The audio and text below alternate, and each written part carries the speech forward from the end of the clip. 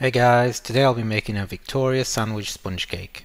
So I'm starting off by making my cake layers, using the creaming method here to combine together my sugar and butter, then adding my eggs and vanilla bean, and finally folding in my dry ingredients and liquid ingredients in alternation. The batter is divided into 6-inch tins at 500 grams each for thicker layers, and baked at 175 degrees Celsius for 40 to 50 minutes until done. These are removed from the oven and left to cool completely before leveling off. For the chantilly cream, I combined in a bowl my double cream, icing sugar and vanilla extract with some extra clotted cream as well. This was whisked till stiff peaks were formed. My chantilly cream was laid on one sponge and my strawberry jam on the other before sandwiching together.